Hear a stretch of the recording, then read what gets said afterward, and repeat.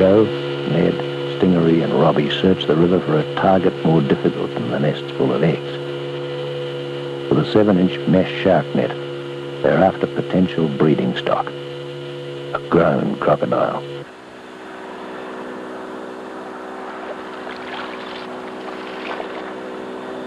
Driven from his basking place by the sound of the outboard motor, the croc plunges into the water, but escape is cut off.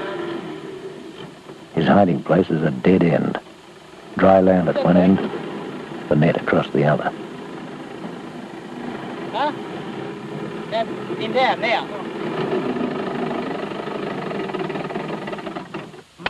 Somewhere in that small area of water lies the croc. Wading knee-deep in the murky water, with a surprising lack of concern, Robbie Bredel tries to prod and scare him towards the net. Cross it and poke around this way, eh? Hey, in there. Come on, let go. Let go of the boat. Push it over. Kick. Quick, push the boat over here. The corks bob below the surface. The croc has struck the net. Joe's haste is to preserve the croc's safety. He must be lifted to the surface before he drowns, entangled in the net.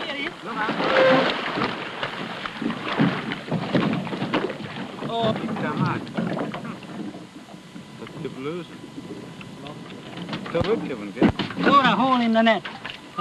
Yeah?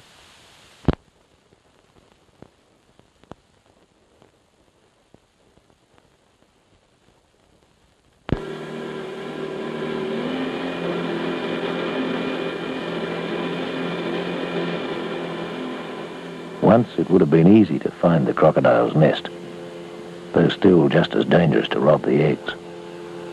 But hunters have killed out the accessible crocodiles at the wide open river mouths. The remaining nests are built far back into the Gulf, deep in less easily found reaches of the rivers. The expeditions are becoming longer and longer. Robbie Bredel has his supplies aboard. Stingery Barney lives off the land.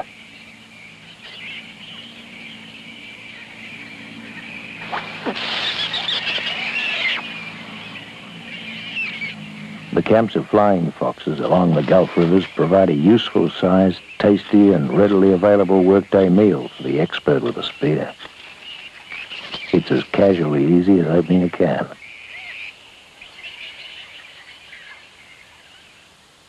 A crocodile slide. This is the target of the expedition. It's not surprising that this nest has escaped hunters' attentions.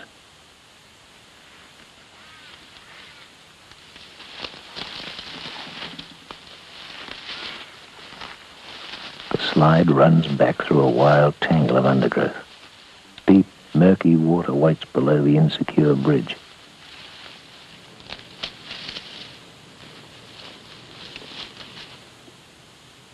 The guarding female crocodile will have heard the outboard approach and stop.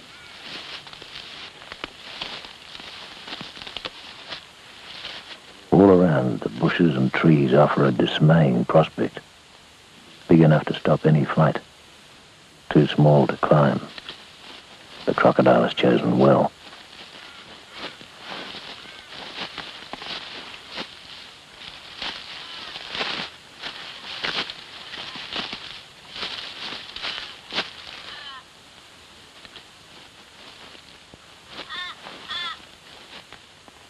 Her wallowing pool is evidence of her size.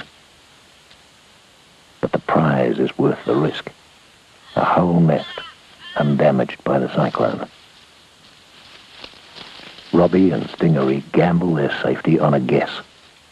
They hope the crocodile's well-ingrained fear of man will keep her clear, hold back her protective instinct long enough for the eggs to be gathered from her nest.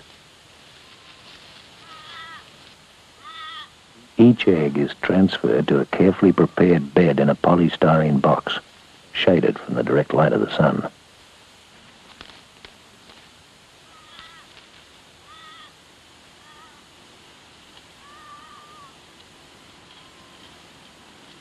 Deep in the dense undergrowth, the crushing humidity of the Gulf in the wet is intensified. The eggs must be handled gently, even though safety demands that Stingery and Robbie stay as short a time as possible near the nest.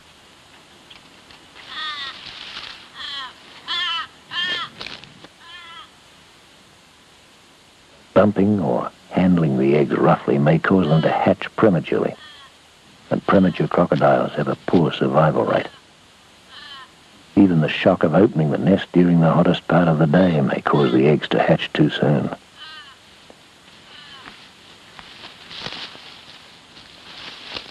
The retreat is made as quickly as the clinging jungle of bushes and the safety of the packed box of eggs will allow.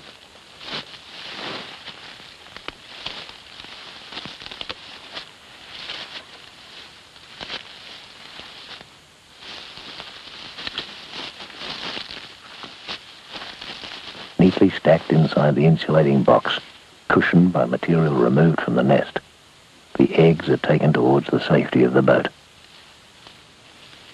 Carefully, very carefully, the nest robbers pick their way across the narrow branch above the river's edge.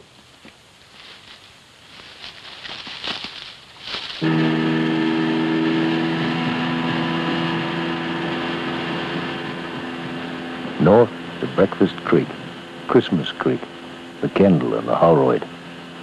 South to Marleman, the Coleman and Mitchell River.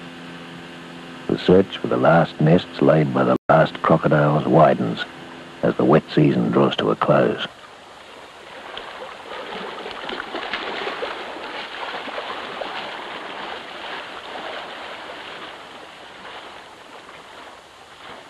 On the wide sweep of the Gulf shore, Ned Edwards hunts his midday meal.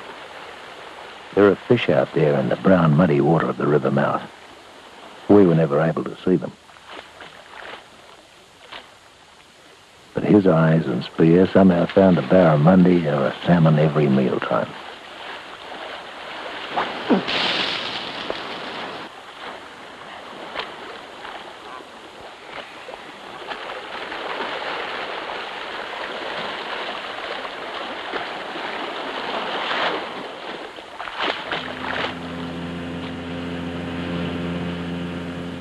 There's been a devastating long-term after-effect of the years of crocodile shooting.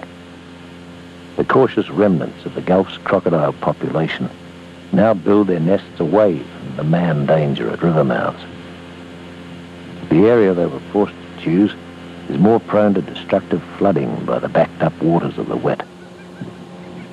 Shooting may have stopped, but the floods and natural predators continue to attack the remaining nests. The goanna has a liking for their eggs.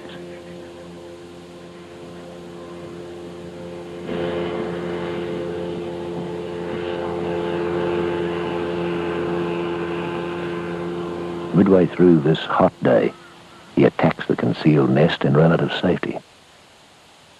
The mother of the clutch of eggs which he's systematically devouring will be in the river, cooling off.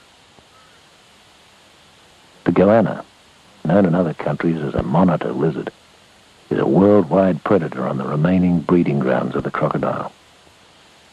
In Africa, he attacks the nests of the Nile crocodile. Remains of the lizard have been found among the stomach contents of crocodiles. The egg thief is sometimes caught unawares by the guarding female. Leaving the debris of his meal scattered around the now useless mound of grass and mud, the cautious goanna moves off, his appetite satisfied.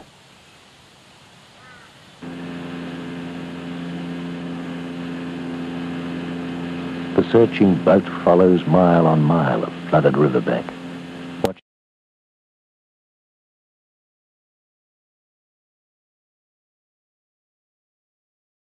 Watching for a break in the line of grass and bush that indicates a crocodile slide. No new sights, but a man-made sign clearly indicates their goal. Joe marked this place last year, a nesting site in a good, high, water-free location.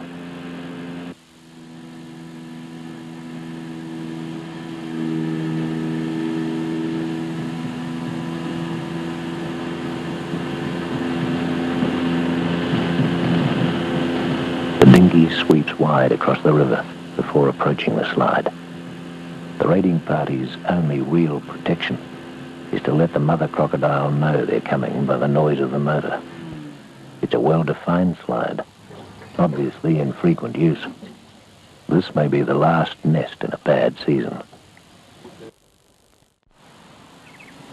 The crocodile has built her shallow pool some distance from the nest. The site's chosen because it's in cool shade. Robbie, less cautious than the rest, wades straight through the muddy water.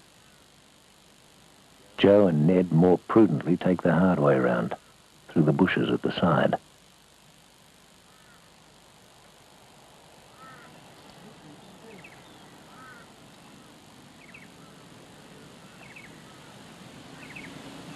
This crocodile has built her nest back through a long stretch of grass, a safe distance from the riverbank.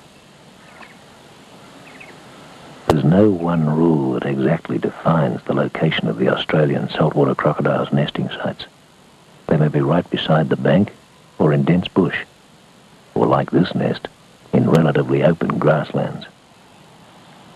The nests are an efficient incubator, regulated to within a narrow temperature range by the mother crocodile. Extremes of either heat or cold will kill the eggs.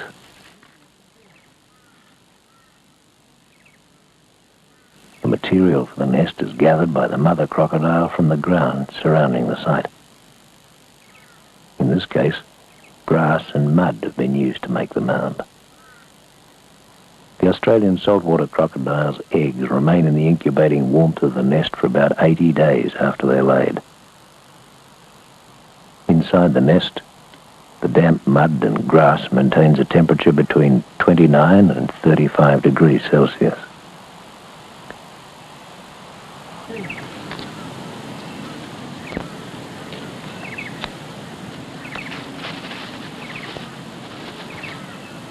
A mark is made on the exposed surface of each egg before it's moved from its position in the nest. While Joe and Robbie place the eggs on the prepared bed, keeping the pencil mark in the same position, Ned keeps a watchful eye on the female crocodile slide. The nests we visited on the rivers of the Gulf contain between 40 and 60 eggs.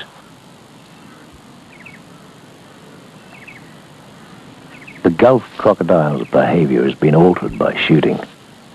The mother may not return to this nest, although its appearance remains the same. The smell of man is too strong a warning, but the eggs are in safe hands, safer than if they'd been left to nature.